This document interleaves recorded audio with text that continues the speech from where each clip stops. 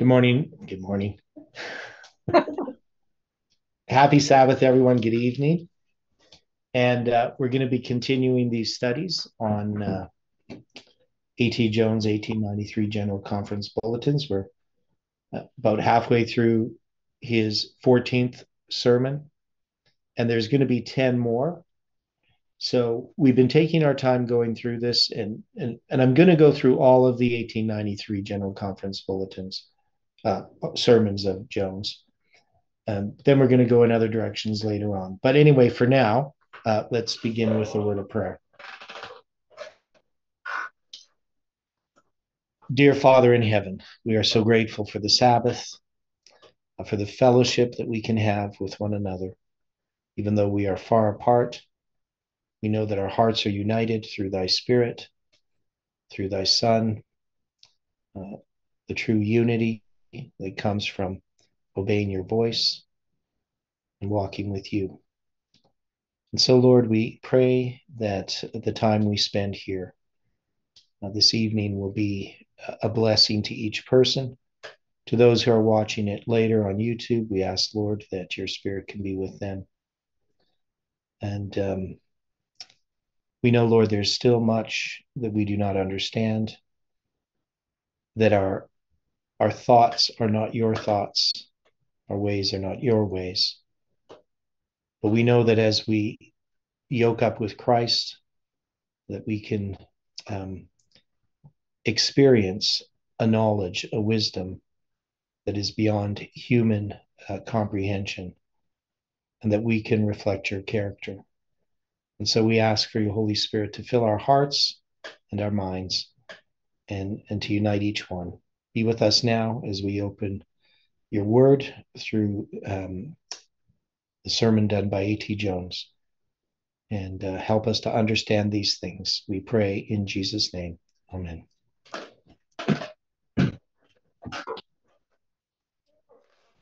So again, happy Sabbath.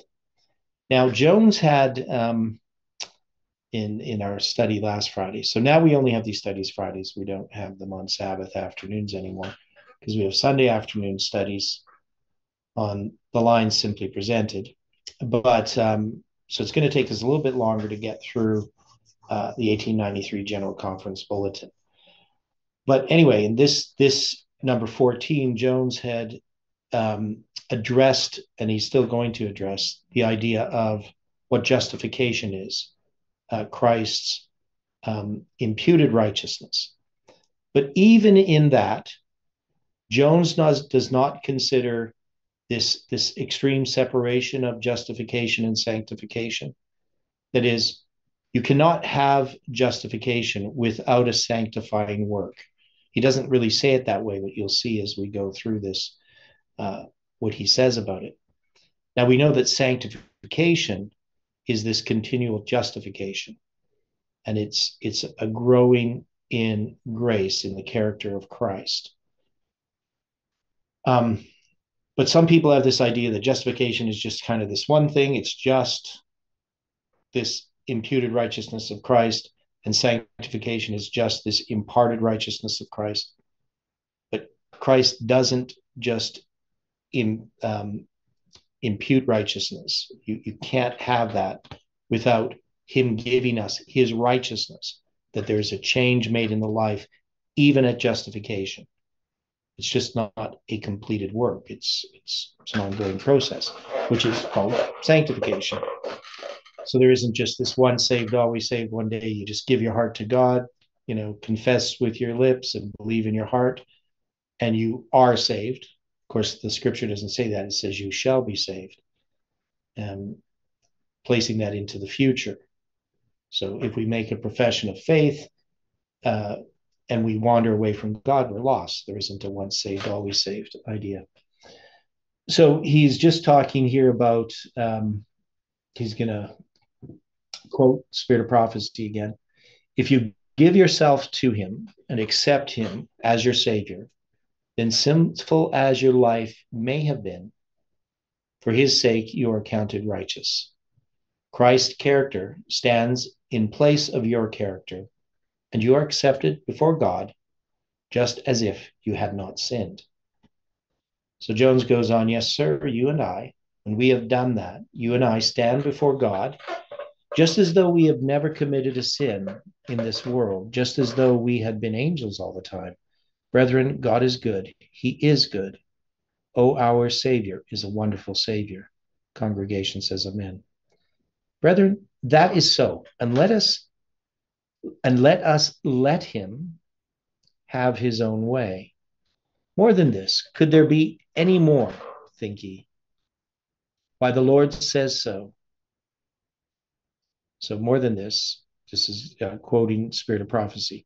Could there be any more, think ye? Why, the Lord says so. More than this, Christ changes the heart. He abides in your heart by faith. So there isn't just this imputed righteousness. There's a work that goes on, a work of conversion, of the changing of the heart. He abides in your heart by faith. So Jones says, this is the blessedness of it. What good would eternal life do me with such a heart? Oh, he does not stop at that. He changes the heart. Ellen White says, you are to maintain this connection with Christ by faith and the continual surrender of your will to him. Jones goes on, that is the thought we had last night. It is the same lesson right along, and more Spirit of Prophecy. And so long as you do this, he will work in you to will and to do according to his good pleasure. So you may say, and so Jones interjects here, you may say, God has given us permission to say. He has told us that we may say. The life which I now live in the flesh, I live by the faith of the Son of God, who loved me and gave himself for me. So Jesus said to his disciples, it is not ye that speak, but the Spirit of your Father which speaketh. Then with Christ working in you, you will manifest the same Spirit and do the same works. So he's quoting here directly from Sister White. And now this, we address this flesh. That is, we know that we have a fallen sinful nature. This is in Romans 7 and 8 that we talk about. So now we live in the flesh, but we are not of the flesh. That is, if we live by the faith of the Son of God, we now live in the Spirit, right? So God's Spirit has to take over our flesh. We have to have the mind of Christ, not the mind of the flesh. So Ellen White's quoting part of that from Romans. But we know as Christ working in you, you will manifest the same Spirit and do the same works. And this is where Adventism, for the most part, has departed from the Spirit of Prophecy and from the Scriptures, is they will focus upon this idea that Christ's righteousness is imputed to us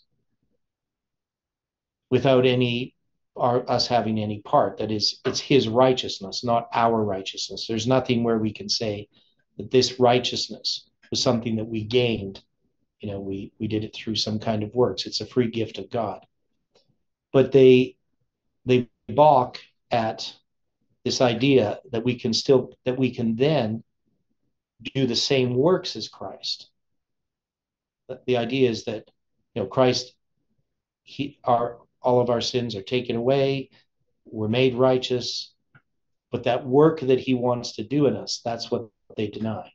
That he doesn't save us from our sins, he saves us in our sins, which is, of course, not taught in the Scriptures. So Jones goes on, he says, you can't do otherwise. Christ is the same yesterday, today, and forever. He is the same here in our flesh now as he was when he was here before in the flesh. So we can do the same works of righteousness, obedience. So we have nothing in ourselves of which to boast. So Ellen White's quite clear that the righteousness that we have wrought out in our lives by the work of Christ that we accept by faith is nothing that we ourselves can boast about. That righteousness doesn't come from us, even if it's manifest in our life. So Jones goes on, he says, thank the Lord. Do not begin to boost yourself up and to boast of yourself and say, I am rich now and increased in goods. Now I am wise. Now I am all right. No, isn't that the man that will say that at such a time as that? Isn't the man that will say that at such a time as that? Isn't he the worst creature in the universe? How could he be worse? When he was entirely lost, helpless, and undone, and he confessed it and said so. And then the Lord has such wonderful compassion that he gives him everything he has in the universe. And then that man stands up and begins to boast of how good he is and how great he is. What greater reproach could be possibly put on the goodness of the Lord? No, sir. Let him that glorieth glory in the Lord. Congregation says, Amen. Let us do it then. So we have nothing in ourselves of which to boast. We have no ground for self-exaltation, again, from the spirit of prophecy. And Jones goes on, the man that takes Jesus as he is, will always be humble. It makes a man humble to take Christ by faith. But if he does not take him by faith, but earns it, of course he has something to boast about. Our only ground for hope is in the righteousness of Christ, imputed to us and in us. What now, suppose you? So this was, again, this quote was from the Spirit of Prophecy. Our only ground for hope is the righteousness of Christ imputed in us and to us and in. So he stops at the word in. So then he's going to quote it again, working imputed to us and in that wrought by his Spirit working in and through us. So the only ground for hope is in the righteousness of Christ imputed to us, right? But that's not it. That's not all. And in that wrought by his Spirit, in that righteousness wrought by his Spirit, working in and through us. So if the righteousness of Christ is not manifest in our flesh, if it is not working through us, wrought by his Spirit, then do we have ground for hope?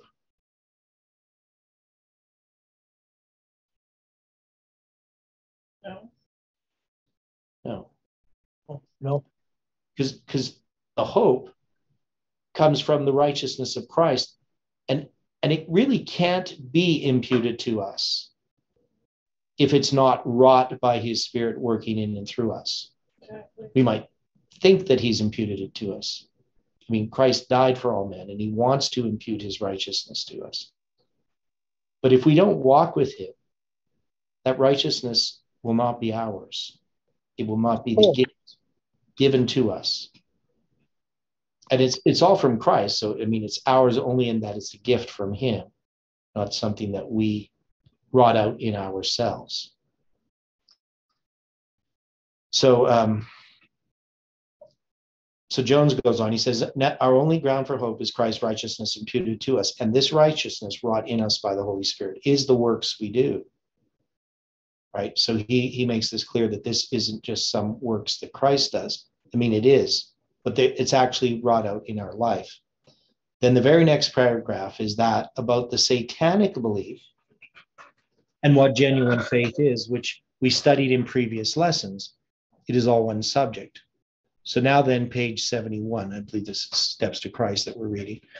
The closer you come to Jesus, the more faulty you will appear in your own eyes. For your vision will be clearer, and your imperfections will be seen in broad and distinct contrast to his perfect nature. This is evidence that Satan's delusions have lost their power. So this idea here, is it well understood within Adventism? And so it's kind of a trick question. But I don't think so. Okay. Now, why isn't it? I mean, it's right in Ellen White's writings. Why do people have such a difficulty believing that once you become a Christian, Satan's delusions have been removed and you should see yourself more clearly the evil of your nature, the evil of who you are. I never hear anything like that in sermons or Sabbath schools. You know, So this is actually from Steps to Christ, page 64 in the edition we generally use. So our human nature gets in the way. yeah, Jones had it page 71. So, well, but you would think this would be a wonderful truth to know. But I think the problem, at least the problem that I understand it, is that we want to have a righteousness by sight. We want to see ourselves as righteous. Faith, to trust that Christ has done something in us, doesn't allow us that we don't fully see. And so we want to convince ourselves that we can see it, that we are better. And I mean, there's no doubt we can see the change that God has done. I mean, we can see, you know, if we were an alcoholic, we can see that we no longer drink, and that's by God's grace. And, you know, if we were involved in all kinds of other sins or things in our character, we can see that God has removed. But the closer you come to Christ, you start to realize that there is more defects than you ever imagined, that there's more things wrong with you than you could have ever seen if you had not come closer to Christ.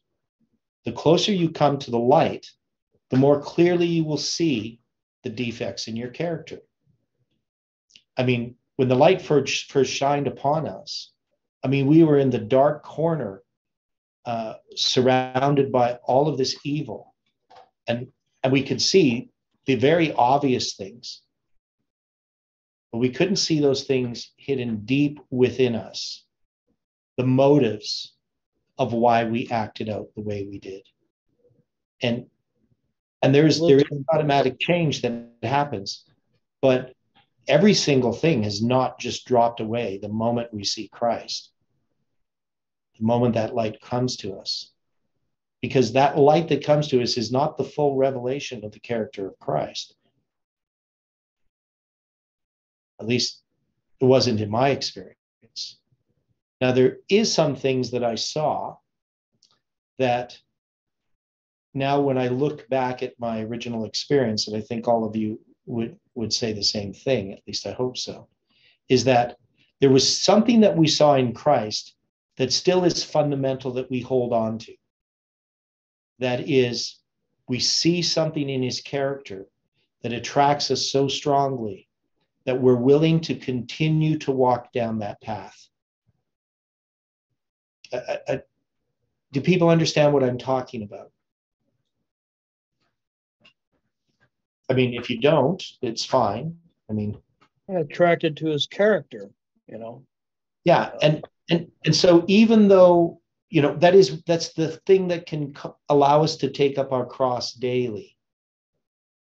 It's this joy that's set before us. I mean, it's the first reason why we can respond to that light in the first place. That we see something in the character of Christ that's different than we imagined, different than we've seen in anyone else.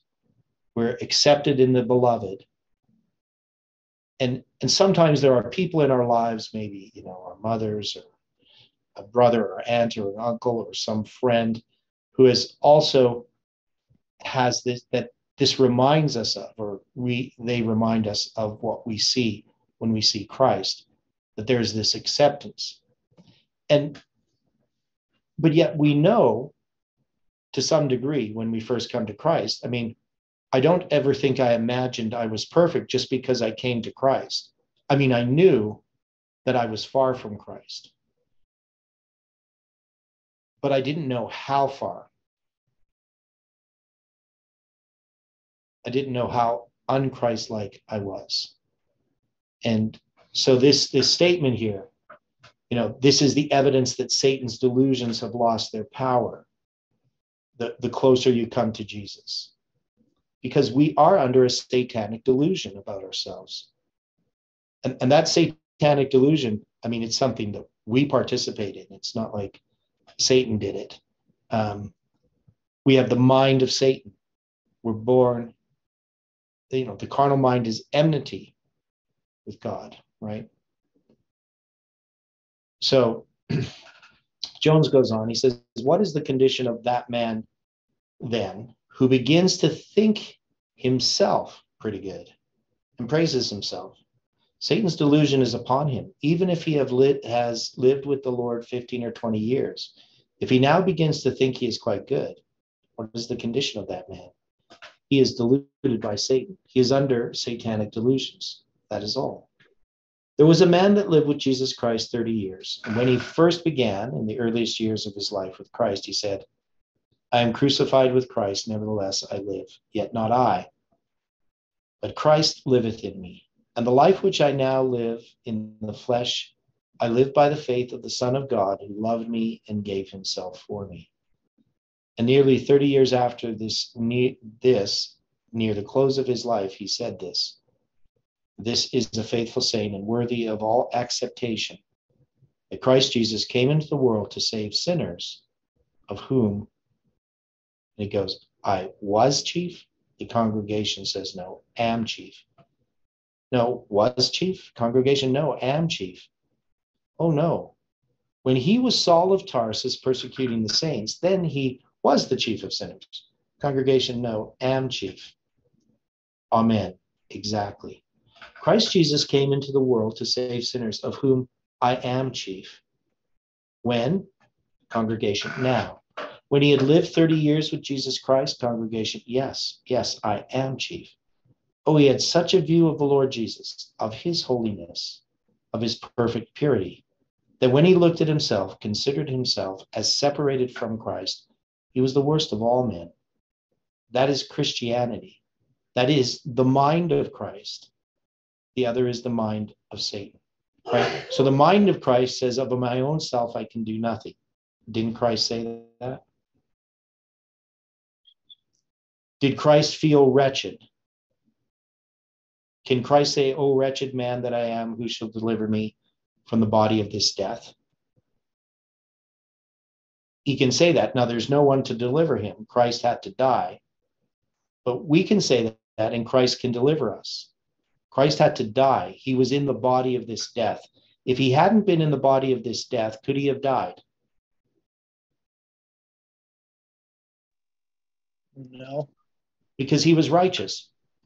There was no way that Christ could have died, that his body could have died, if he had had a sinless body, if he had a sinless nature, right? So if Christ came in a sinless nature, he would have had a body that's not subject to death.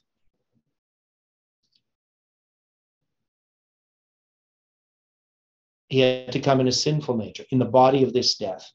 And in the body of this death, he's going to feel all the things that we feel. O wretched man that I am. But Christ never sinned. So when you have the 144,000 and their sins have been blotted out, they've gone beforehand to judgment and have been blotted out and they can't bring them to remembrance, and probation is closed and God declared them as righteous, are the 144,000 going to think themselves righteous?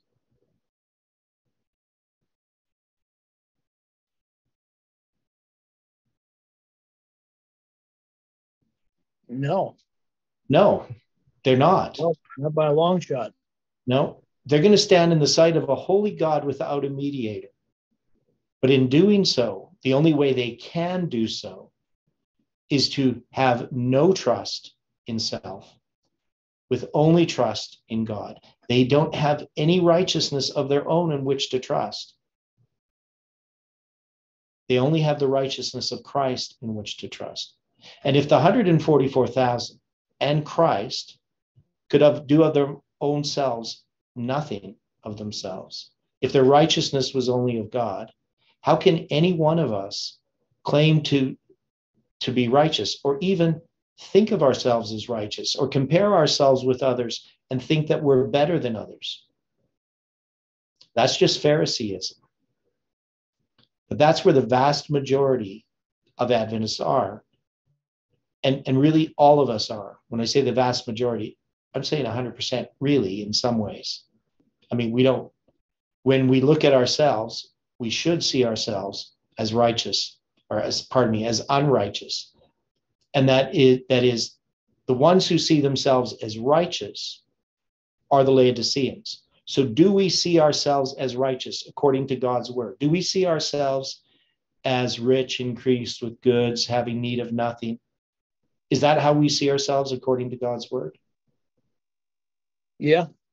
Right? So if God says that that's how we see ourselves, shouldn't we trust that God is telling the truth about us? That's not somebody else who sees themselves as rich and increased with goods and has need of nothing.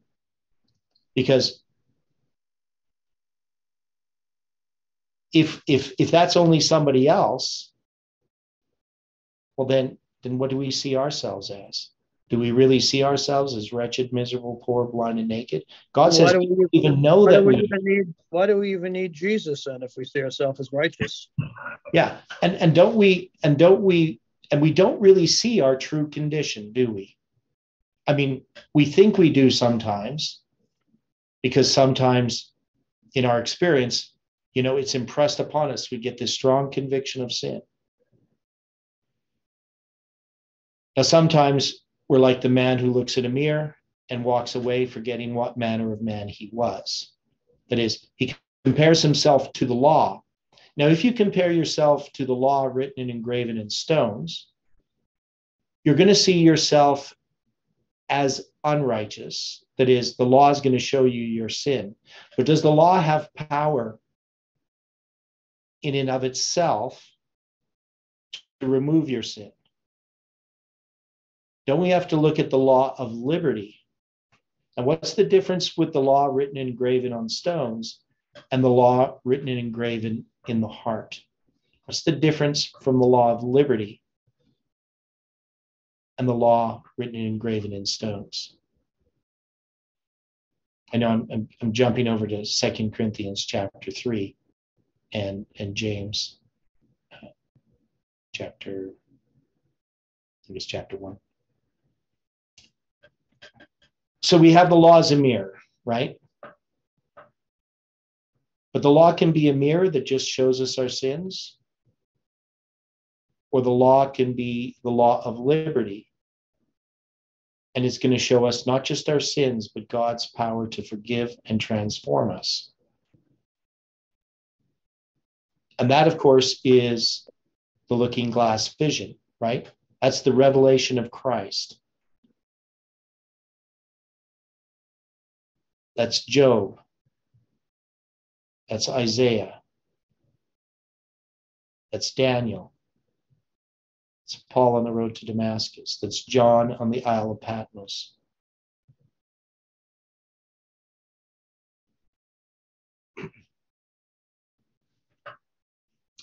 So he's going to go on reading from Steps to Christ. This is the evidence that Satan's delusions have lost their power, that the vivifying influence of the Spirit of God is arousing you, that is waking you up from your sleep, from your deathly slumber. No deep-seated love for Jesus can dwell in the heart that does not realize its own sinfulness. The soul that is transformed by the grace of Christ will admire his divine character. But if we do not see our own moral deformity, it is unmistakable evidence that we have not had a view of the beauty and excellence of Christ.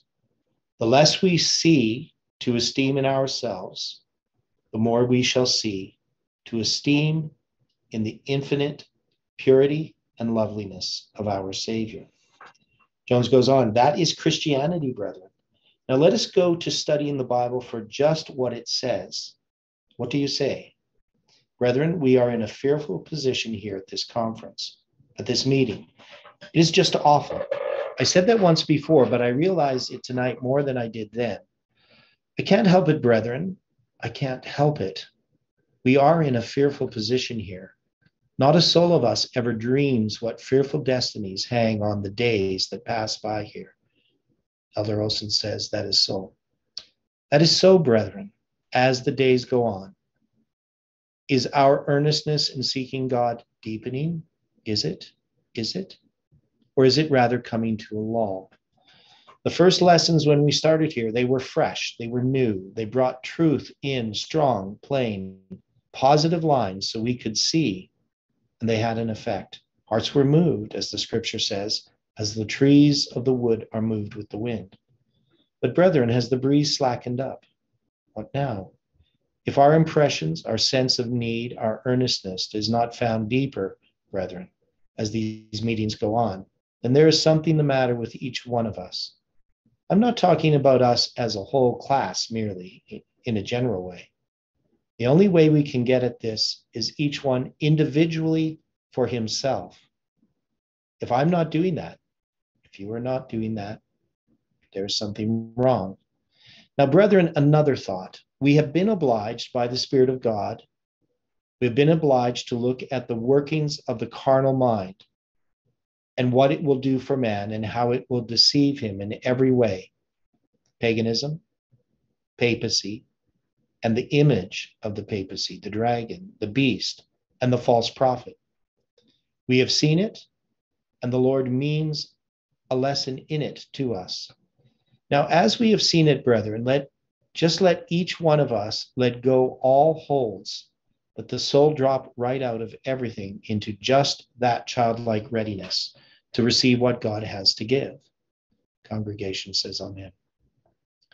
Let the searching of heart go one, and the confession of sin. I think he means go on, and the confession of sin. Did not Jesus say to us, be zealous therefore and repent? Be zealous therefore and repent. What does that therefore mean? For this reason, for these reasons, let us see what he said before that. I know thy works, that thou art neither cold nor hot. I would thou wert cold or hot. So then, because thou art lukewarm and neither cold nor hot, I will spew thee out of my mouth.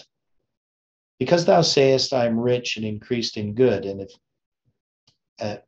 increased in goods, and have need of nothing, and knowest not that thou art wretched and miserable and poor and blind and naked, I counsel thee to buy of me gold tried in the fire, that thou mayest be rich, and white raiment, that thou mayest be clothed, and that the shame of thy nakedness do not appear, and anoint thine eyes with eye salve, that thou mayest see. As many as I love, I rebuke and chasten. Be zealous, therefore, and repent. How much does that therefore cover? All of it? Congregation, yes, sir. The first thing he says is, I know thy works, and the last, be zealous, therefore, and repent. Are you ready to repent of your works now? Are you? Are you ready to admit that your works that you have done are not as good as Jesus Christ would have done them if he had been here himself and done them instead of you? Voice, yes, 1,000 times. Good. How much good are these works going to do you? Are they perfect? Are they righteous works? Whatsoever is not of faith is sin. Are there, or have there been any works about you that have not been of faith, that have said, that have had self in them? Do not forget that garment that we are to buy, that garment woven in the loom of heaven, and not one thread of human invention in it. And if you and I have stuck up a single thread of our invention in that life that we have professed to be living in Christ, we have spoiled the garment. Brethren, do you suppose you and I have gone on these 15 or 20 years so absolutely perfect that we have never got a thread of human invention into our character by our deeds? Congregation, no.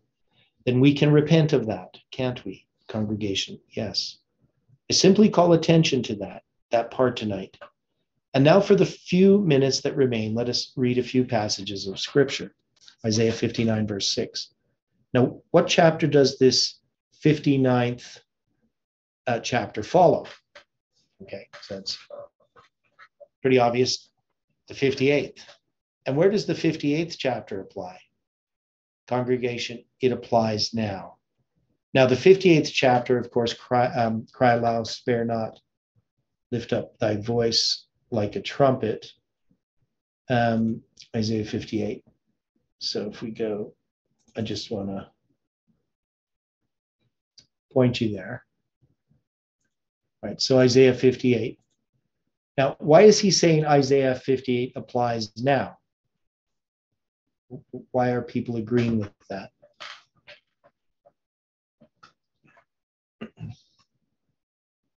We should know this chapter. It's about why do you fast? For debate, to smite with the fist of wickedness. And then it talks about the true fast. Is this something that applies now? Most certainly. So if you could say it applies now. So true fast, right? Yeah. The true fast. True fast. Well, this message to distinguish between the fast that man does to for strife and debate, right? So, I mean, I'll read this here. I know he's going to go through it as well. But let's just read it. Cry aloud, spare not, lift up thy voice like a trumpet, and show my people their transgression, and the house of Jacob their sins. Yet they seek me daily, and delight to know my ways, as a nation that did righteousness, and forsook not the ordinance of their God. They ask of me the ordinances of justice, and they take delight in approaching to God. Wherefore have we fasted, say they, and thou seest not?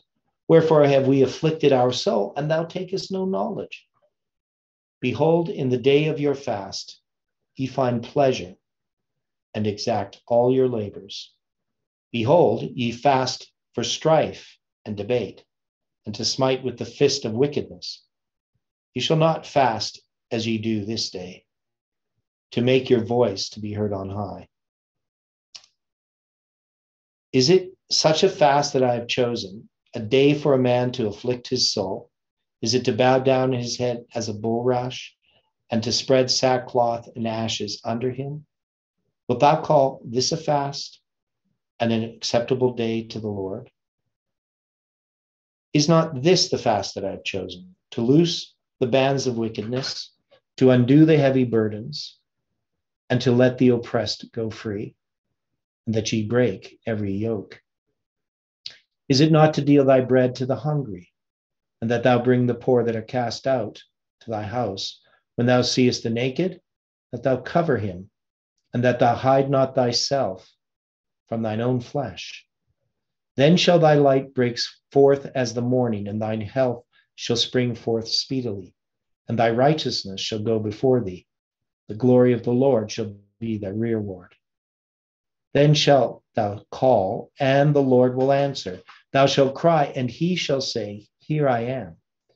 If thou take away from the midst of thee the yoke, the putting forth of the finger, and speaking vanity, and if thou draw out thy soul to the hungry, and satisfy the afflicted soul, then shall thy light rise in obscurity, and thy darkness be as the noonday. And the Lord shall guide thee continually, and satisfy thy soul in drought, and make fat thy bones. And thou shalt be a watered garden, and like a spring of water, whose waters fail not. And they that shall be of thee shall build the old waste places. Thou shalt raise up the foundations of many generations, and thou shalt be called the repairer of the breach, the restorer of paths to dwell in. If thou turn away thy foot from the Sabbath, from doing thy pleasure on my holy day, and call the Sabbath a delight, the holy of the Lord honorable, and shalt honor him, not doing thine own ways, nor finding thine own pleasure, nor speaking thine own words. Then shalt thou delight thyself in the Lord. And I will cause thee to ride upon the high places of the earth, and feed thee with the heritage of Jacob thy father, for the mouth of the Lord hath spoken it. It's a very, very powerful chapter, and it shows us our spiritual condition just as much as Revelation chapter 3 dealing with the Laodicean message. So Their webs shall not become garments, neither shall they cover themselves with their works. Their works are works of iniquity, and the act of violence is in their hands, right? So these are the people going to be talked about. So I'll take the share button here. Then what has that people been trying to do? What has that people been trying to do with their works? Congregation, cover themselves with their works. When he says they shall not cover themselves with their works, that shows on the face of it that they have been trying to cover themselves with their works. Now, does he tell the truth? Congregation, yes. Then when he says to you and me that we have been trying to cover ourselves with our works, then does not he say in that we have been really, whatever we profess, trusting in righteousness or justification by works? Congregation, yes. Then is not that what the Laodicean message says? I know thy works. And what have our works done for us? Made us wretched and miserable and poor and blind and naked. And what does he want us to have? White raiment, that thou sayest that thou mayest be clothed, and that the shame of thy nakedness do not appear. What is our condition? You know well enough that our efforts at that have not accomplished much. Everyone has tried to do his very best. You know yourself that it was the most discouraging thing that you ever tried to do in this world. You know yourself that you have actually sat down and cried because you could not do well enough to risk the judgment. Boys, could not do well enough to satisfy ourselves. No, we ourselves are able to see our nakedness when we had tried our best to cover ourselves. Right? So that means in order to cover ourselves, we must have seen our nakedness, right? At least that, right? So if we're trying to cover ourselves, when somebody's trying to justify himself, he must at least see his spiritual condition to some degree, correct? Yeah, in some way. Yeah, they may not wanting to acknowledge it, but they must see it on some level, or they wouldn't be trying to cover it up. You know that is so. Now, brethren, the Lord said so, didn't he? Congregation, yes, sir. Is it not time that we said, Lord, that is so? I quote it. Neither shall they cover themselves with their works. Their works are works of iniquity, and the act of violence is in their hands. Now, the Lord wants us to be covered. He wants us to be covered so that the shame of our nakedness shall not appear. He wants us to have his perfect righteousness, according to his own perfect idea of righteousness. He wants us to have that character that will stand the test of the judgment without a hitch or a question or a doubt. Let us accept it from him as the free, blessed gift it is. Now, brethren, in the next lesson, my thought is now that we will enter directly upon the direct, straightforward scripture, exactly what it says to you and me, as to how we can have Jesus Christ and all his righteousness and everything that he has without a particle of discount. What do you say, congregation? Amen. So we're going to continue on this into the next sermon. Now, I mean, Jones has been pretty direct. I know sometimes it's a bit hard with Jones because he sometimes overstates his case. He builds it up, and then when he presents it, you should be able to see what he's saying. Shouldn't be too difficult. So he says, we shall begin tonight just where we stopped the other evening, with the thought that was before us that we would now proceed to study this subject as it is in the Bible. I could take the time and read it all from the testimonies and steps to Christ. I could preach from them as well as from the Bible on this. But I find this difficulty. The brethren seem so ready to be content with what we read in these and will not go to the Bible to find it there. That is what the testimonies and steps to Christ are for. They are to lead us to see that it is in the Bible and to get it there. Now I shall avoid these purposely, not as though there was anything wrong in using them. But what we want, brethren, is to get at it in the Bible and know where it is there. And that is the Lord's own way, as pointed out in the testimonies. Let me read it here. The word of God is sufficient to enlighten the most beclouded mind and may be understood by those who have any desire to understand it. But notwithstanding all this, some who profess to make the word of God their study are found living in direct opposition to its plain teachings. Then, to leave men and women without excuse, God gives plain and pointed testimonies, bringing them back to the word that they have neglected to follow. The word of God abounds in general principles for the formation of correct habits of living, and the testimonies, general and personal, have been calculated to call their attention more especially to these principles. You are not familiar with the scriptures. If you had made God's word your study with a desire to reach the Bible standard and attain to Christian perfection, you would not have needed the testimonies. It is because you have neglected to acquaint yourself with God's inspired book that he has sought to reach you by simple, direct testimonies, calling your attention to the word of inspiration which you have neglected to obey. Additional truth is not brought out, but God has, through his testimonies, simplified the great truths already given, and in his chosen way brought them before the people to awaken and impress the mind with them, that they may be without excuse. The testimonies are not to belittle the word of God, but to exalt it and attract minds to it, that the beautiful simplicity of truth may impress all. But Jones goes on, he says, there's another reason also why we want to get this and see that it is in the Bible. That is because we, from this institute and this conference, are to go forth to preach nothing else but this just this one thing. And we are to preach to people who do not believe the testimonies. And the scriptures have told us that prophesyings are not for them that believe not, but for them which believe. Tongues are assigned to them that believe not. Prophesyings are assigned to them that believe. 1 Corinthians 14:22.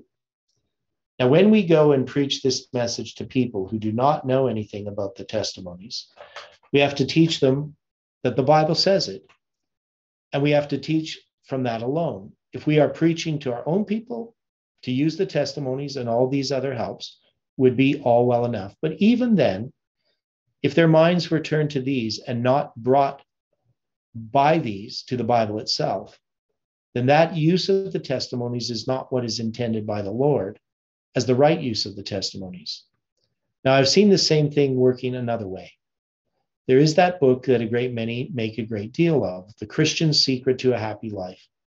So this is a book that was popular at that time. I've seen people who read that book and got a considerable good out of it, as they thought, and what was for them great light, encouragement, and good. But even then, they could not go to the Bible and get it. Brethren, I want every one of you to understand that there is more of the Christian's secret of a happy life in the Bible than in 10,000 volumes of that book. Congregation, amen.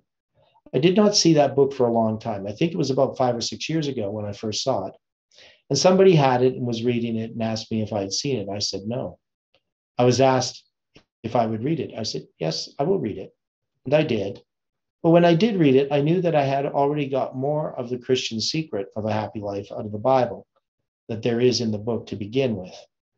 I found that I got more of the Christian secret to a happy life in the Bible than she has in that book. I wish people would learn to get out of the Bible what is in it, direct. Congregation, amen. If that book helps people to get that secret in the Bible with a good deal more of it, all right. But I knew that book has nothing like the Christian secret of a happy life that everyone can get in the Bible.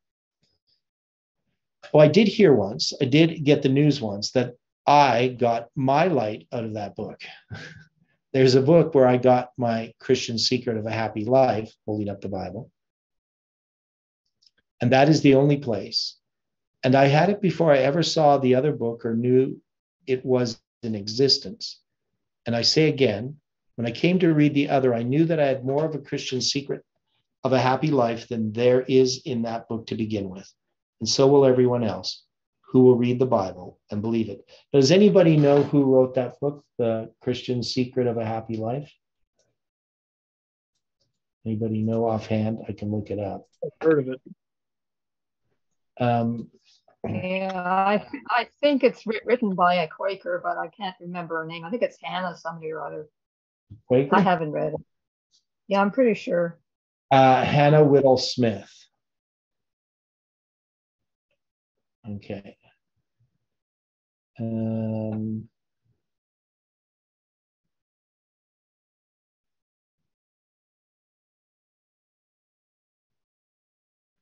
So this is about seeing God in all the circumstances. Yeah. So anyway, yeah. So it's H.W. Smith or Hannah Whittle Smith. So I don't know anything about her. The Quaker or something, you're saying? And there is something to that. The idea, I guess, the gist of the book, according to what I'm seeing here on the internet, is that it's seeing God in all the circumstances of life. And of course, any Christian should see that God's hand in the things that have happened to them and how God works and operates. Right? That would be, and that would be a good thing to know. I mean, if you thought that everything was happening to you was, Satan having power over you, if you thought everything that bad happened to you was somehow Satan, what would you think about God's power?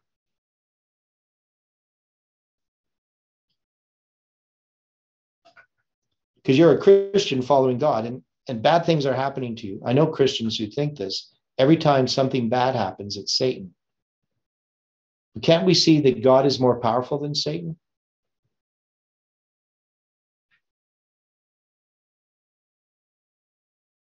So something bad happens to me. How come it's happened to me? Has God allowed it to happen? Amen. Okay.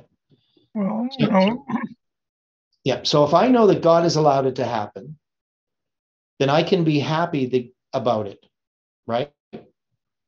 That's why I can rejoice in tribulation.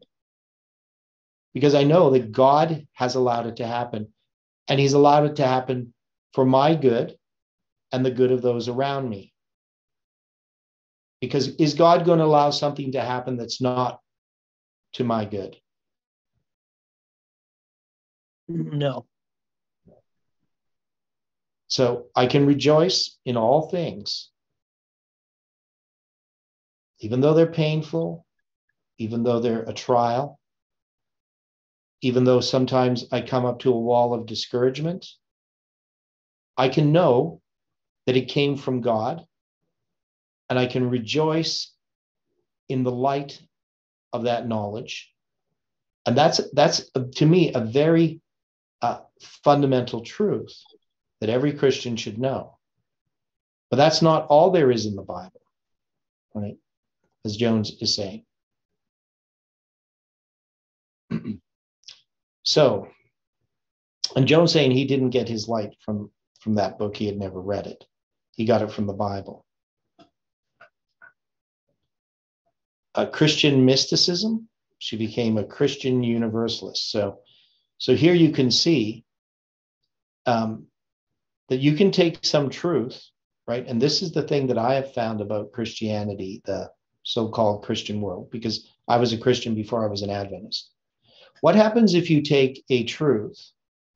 It can be a truth from Scripture, and you make it the truth.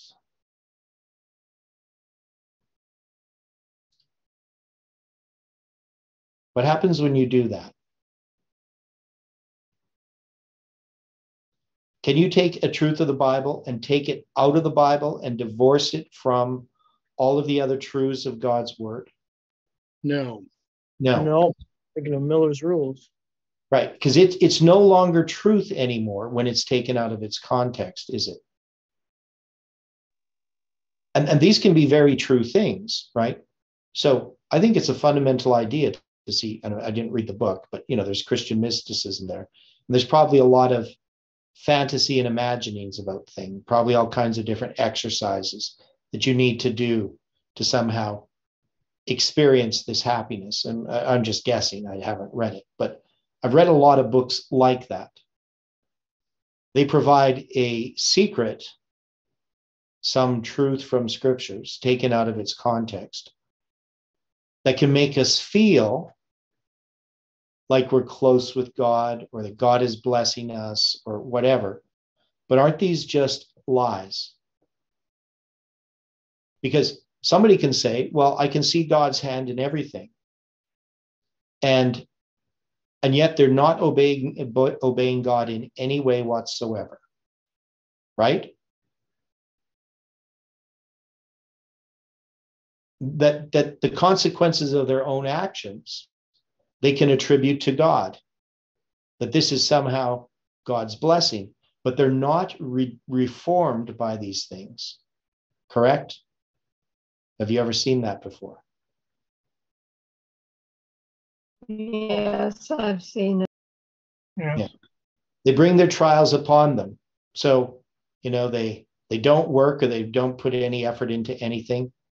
They walk around reading the Bible, talking about the Bible. But the work that God has given it to them to do, they neglect. And then when bad things happen, like they get expelled from their house or, they're living in poverty, they take it, well, this is just a trial that came from God's hand. But yet that trial came more from their own hand than from God, didn't it? Choices we make too.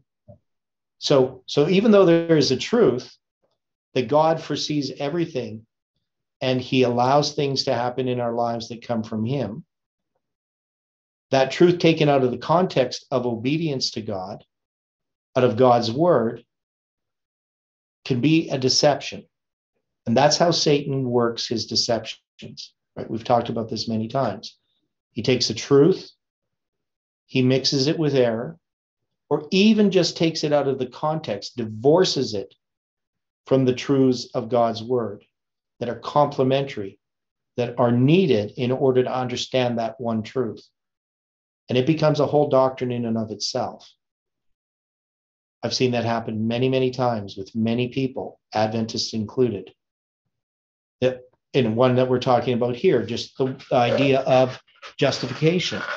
You take justification by itself, divorce it from justification and judgment, or sanctification and judgment. Justification becomes what? A self-delusion, doesn't it? A satanic delusion. Well, Satan was self-righteous. Yeah. So Joan says, now I want to ask a few questions on what we have gone over. So he's going to do a little bit of a review before he gets into some of these things. He says, what is the latter rain?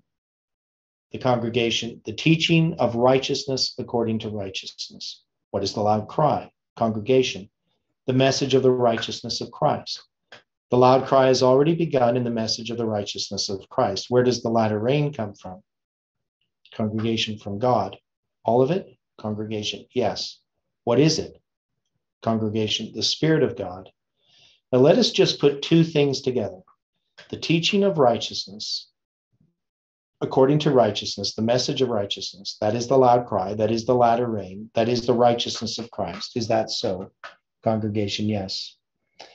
The latter rain comes down from heaven. How much of that latter rain comes out of me? Congregation, none of it. How much of it can I manufacture? Congregation, not any. Now, is that so? Congregation, yes. I cannot manufacture any of it. None of it springs from me at all. Where does it come from? Congregation, heaven.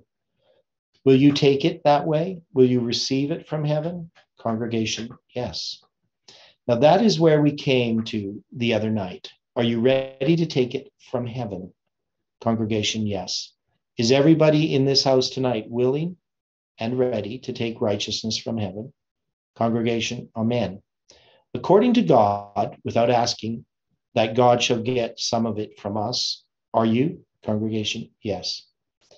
Whoever is willing to take righteousness from heaven can receive the latter rain. Congregation, amen. Whoever is not, but wants the Lord to get some of it out of him, he cannot have the latter rain. He cannot have the righteousness of God. He cannot have the message of the righteousness of Christ. What is the latter rain? Congregation, righteousness. Are we in the time of the latter rain? Congregation, yes. And what are we to ask for? Congregation, rain. And what is it? The teaching of righteousness according to righteousness.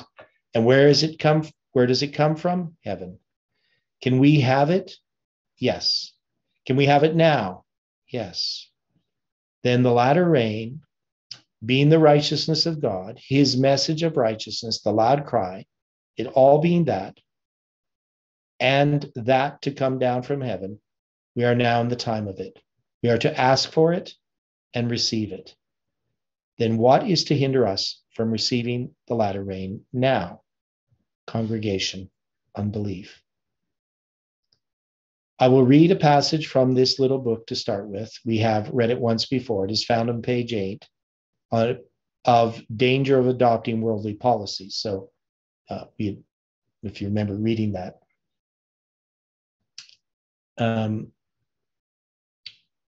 So as man's intercessor and advocate, Jesus will lead all who are willing to be led, saying, follow me upward, step by step, where the clear light of the Son of Righteousness shines.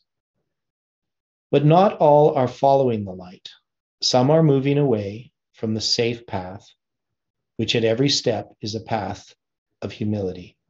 God has committed his servants a message for this time. I would not now rehearse before you the evidences given in the past 2 years. So this would be 4 years now. Of the dealing, so God by his chosen servants, of the dealing so by God, dealing so God by his chosen servants, of the dealing of God by his chosen servants. I think there's some word missing there or something. But the present evidence of his working is revealed to you, and you now are now under obligation to believe.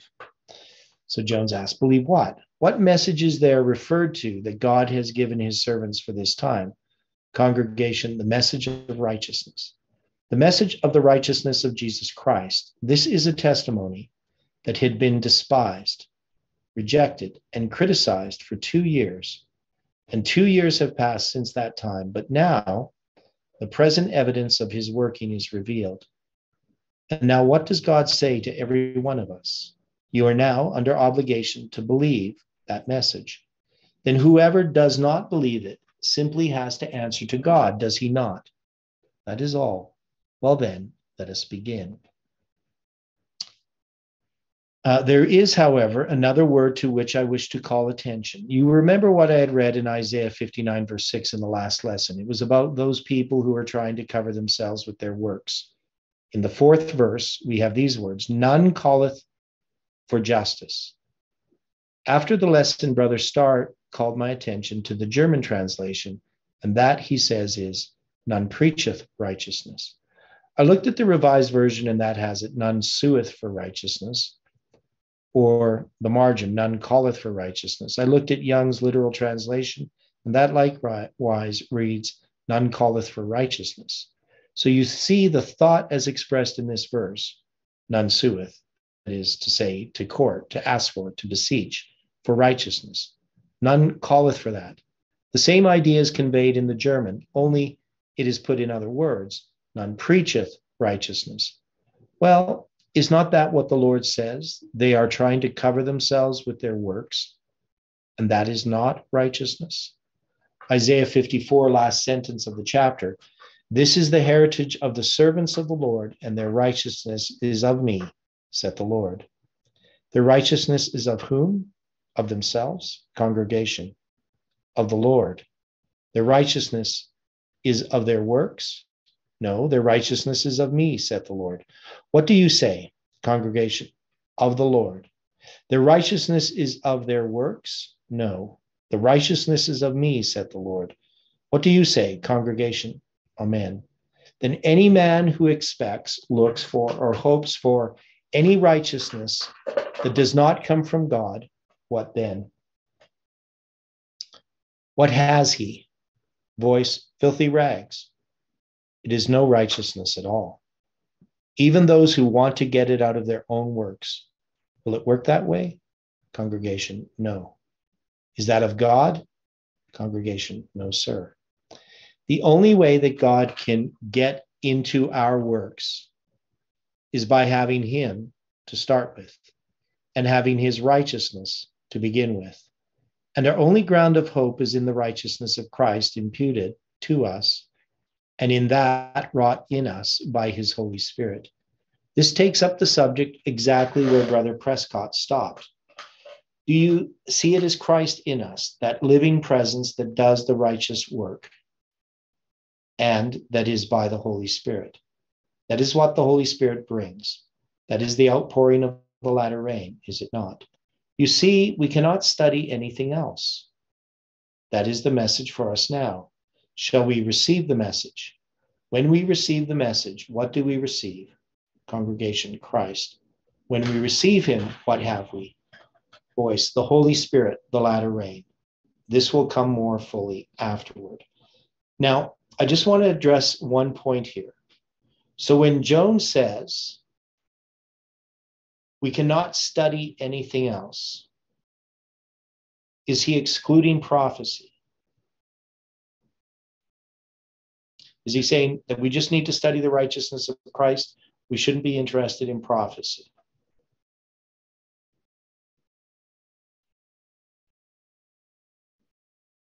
Does he say that anywhere? Is that implied by what he's saying? No, I don't think so. No. So if our message is the righteousness of Christ, and we are to preach prophecy, is prophecy the righteousness of Christ?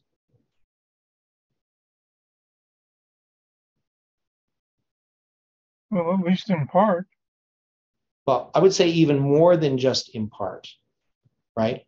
So remember, we talked before about the Mount of Transfiguration, Moses and Elijah, the law and the prophets, right? When Jesus was resurrected from the dead and he's on the road to Emmaus, what did he show them? From where did he bring the evidence? Was it not from the law and the prophets? Everything concerning himself? Does that include prophecy? Could you possibly preach the righteousness of Christ without prophecy? No, you can't. No, you can't. You can try, but what it will be is impotent. It will have no power in it. Can we believe that Jesus Christ is who he says he is without prophecy?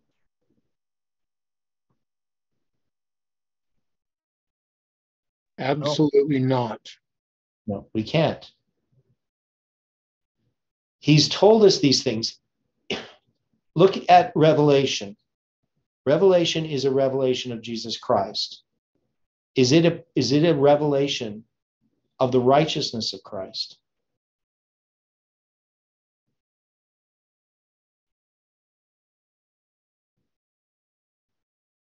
Certainly.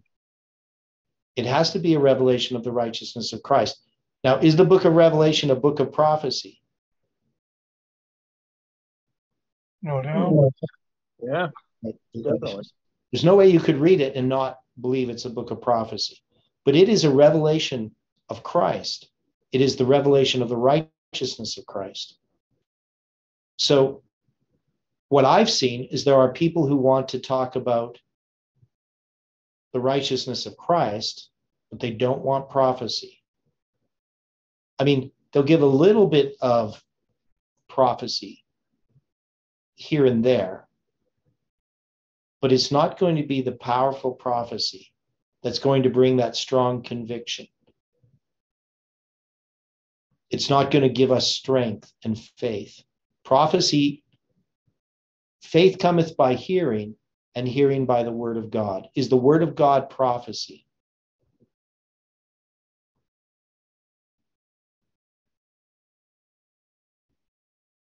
Isn't really the Bible prophecy all the way through?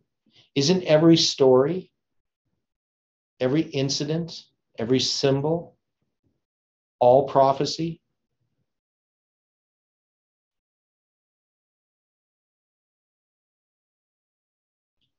Isn't it all the righteousness of Christ?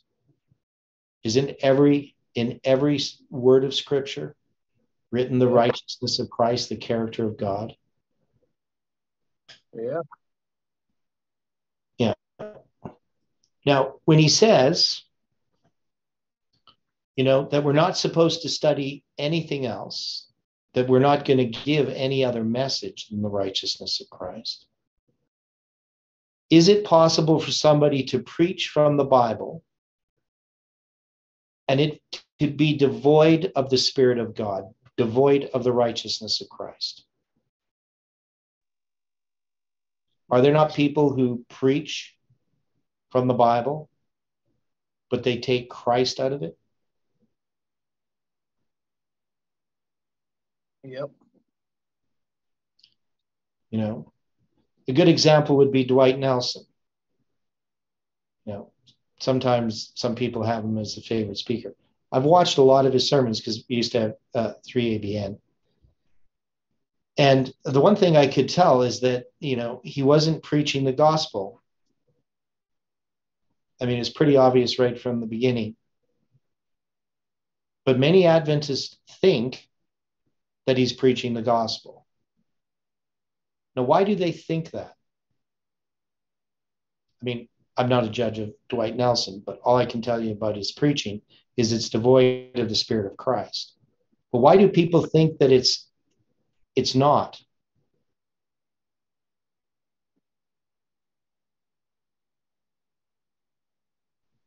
Doesn't that type of preaching appeal to human nature?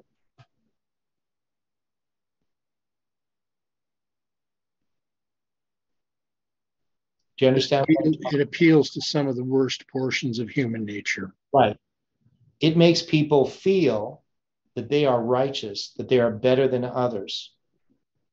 And any preaching that doesn't convict the listener is devoid of the Spirit of Christ. You can tell stories, you can tell all of these anecdotes, you can refer to the Bible, you can sort of be trying to encourage people to accomplish God's work. But without the Spirit of Christ, there's no conviction of sin. You might be motivated, you might be manipulated to act and behave in a certain way. But that's not the Spirit of Christ, is it? It's actually a spirit of bondage.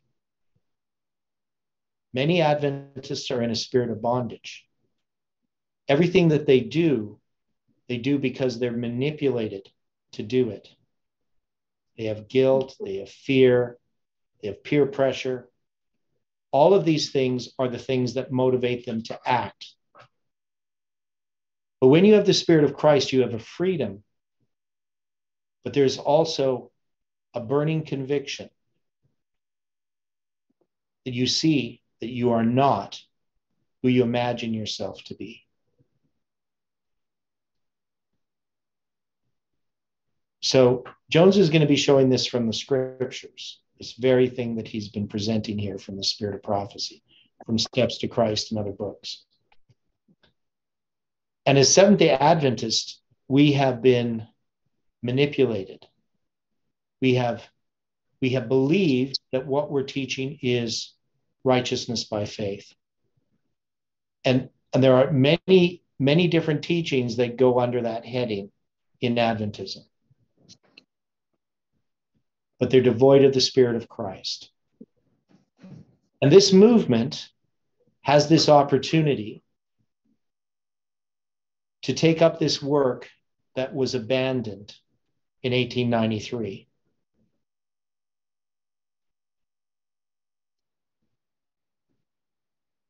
because we're repeating this history. And we have this opportunity now to be transformed, to be changed. And that means we're going to have to recognize that what Christ says about us is true. But what he says about someone else, because he says it about us. And then the work that he's going to do is going to be of him, not of us.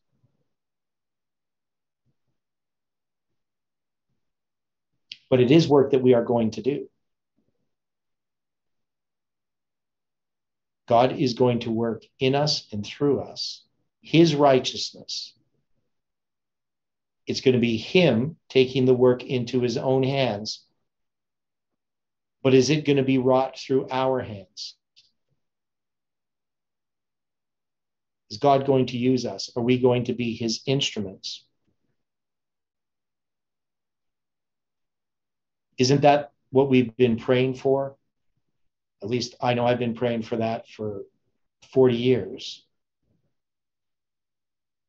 Since I became an Adventist, praying for the latter rain, praying for the teacher of righteousness according to righteousness, to have Christ live in me and do his work through me, just as he will every other person who submits to him. This is the message that we are to give. And that message is bound up in everything that God has given this movement. Every prophecy, every symbol, every experience that we have been through. This is the work of the Holy Spirit being accomplished by God in those that will receive his Spirit.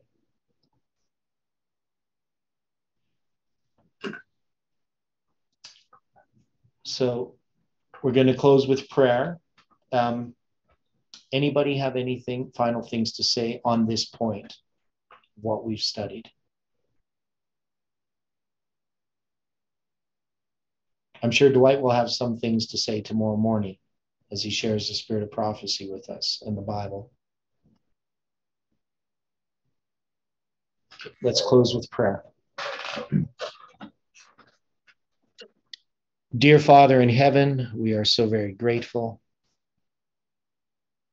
We pray, Lord, that you can use us. We know we are unworthy, that we are sinners, that we are wretched, miserable, poor, blind, and naked, and we do not know it. We just accept that it is true based upon your word. Help us to come close to you, to see our sins, to submit to you, to allow you to use us, to give our will to you, to not trust in our own thoughts, our own reasons, our own doings, but to trust wholly in thee. Be with each person, we pray. Be with us throughout this Sabbath, the meetings tomorrow, and the meetings on Sunday as well, and throughout this week. And we pray and ask in Jesus' name. Amen.